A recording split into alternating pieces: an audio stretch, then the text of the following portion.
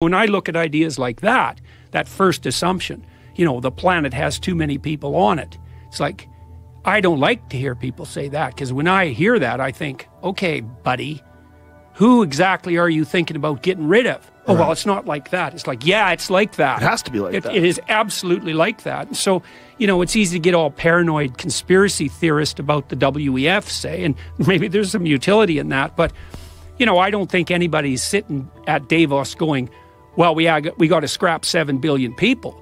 But if the underlying narrative is the one I just described, you know, virginal planet, tyrannical patriarchy, and rapacious individual, and you believe, well, we're overpopulated, like Paul Ehrlich has believed since really literally the mid-1960s, then how is it not going to be that the policies that you craft stemming from that narrative are colored by the belief that there's far too many people? And like, I've really felt that I've been at war for the last 6 months. And I would say it's war because what I observed happening in Europe when I was there last was that, well, and you can see this, you don't have to be in Europe to see it, but it's more direct if you're there, is that it's pretty damn clear that the globalist utopians are willing to sacrifice the poor for the sake of the planet. You know, and they're doing that by cranking energy prices up through the roof, and that means that people die. Lomborg has estimated that maybe you have to turn your thermostat down by 3 degrees, right? Save the planet. We don't have enough energy. We'll pay you not to use your electricity between 5 and 6, which is what they're doing in the UK. You turn your damn thermostat down 3 degrees, that sounds like nothing. But if you're old, that radically increases the probability that you'll get a respiratory disease and die.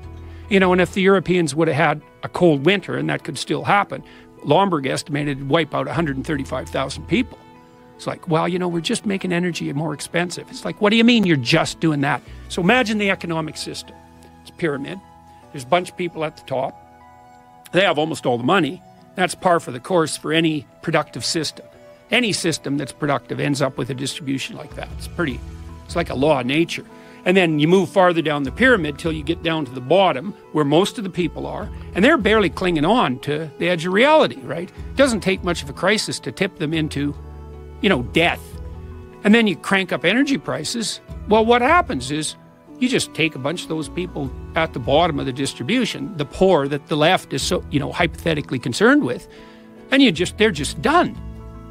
They go from barely hanging on to not hanging on. And their kids go from having some ghost of a chance of opportunity to having none. And I could see this coming. You really saw it happening in Germany and the UK, you know, where we have this absolute rat's nest of way more expensive energy. And this is where it gets extremely perverse. You know, you might say, okay, look, we have to save the future poor. And so now some of the present poor are going to have to suffer. Well, that's convenient for you if you happen not to be one of those poor people, but let's give the devil his due and say, okay. It's like, that'd be fine with me. Not really. That'd be fine with me if the consequence of your actions, raising energy prices, for example, actually produced an improvement in those things you wanted to improve. So, for example, energy is more expensive, but now the air is cleaner. But that isn't what's happened in Germany. Right. What's happened in Germany is energy is like 5 times as expensive, and the coal plants are back on. So it's like, even by your own criteria for success, you failed, and you did it at the expense of the poor. And, you know, the World Bank estimated, I don't remember how many months ago, it's probably 9 months ago, that we're putting 350 million people on the brink of starvation because we're cranking energy prices up.